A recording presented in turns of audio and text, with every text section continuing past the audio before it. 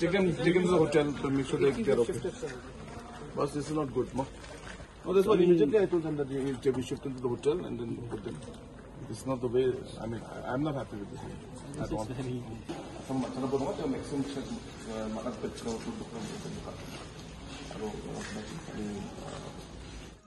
For entire Gar Hills district, the accommodation and all those this toilet, bathroom, and all these things are unhygienic and all. And also the accommodation, there's like 60-70 people in one room, one hall, and even the roof is leaking. There is leakage, and it's like. We don't have proper. Yeah, we don't have space. We don't have space for it. We don't have proper space.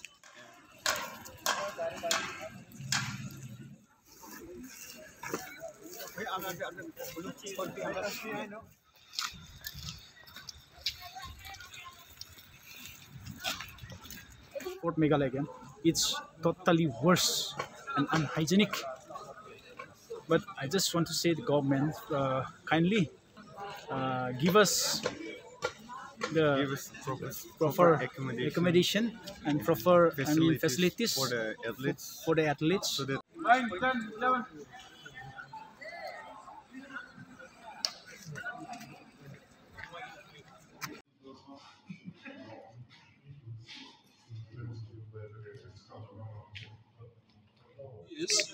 there are toilets which were no-go area. They are the old toilets of this training halls, which are unused, which have been, by the organizing committee. We had already instructed. There were signs also on the door. There are signs on the door also for do not use. However, what has happened is, some of the athletes, have gone and opened these doors, which were locked, which were tied up, and taken the photos. So it is unfortunate in a way, but it is also the issue arose because of incessant rains in the last 2-3 days. This is the same venue that that all the children were staying in the 2020 Meghalaya Games.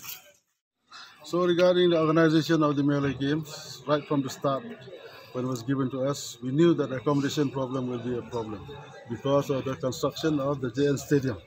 We have spoken in the media before also, from the start and to all the stations, that this year we'll conduct just because it's a 50th celebration. At first it was not meant to conduct. It was the Northeast game actually. So this time when the government asked in February to conduct, we went ahead. So we have tried to do a little best because this is the highest participant in the history of Meghalaya.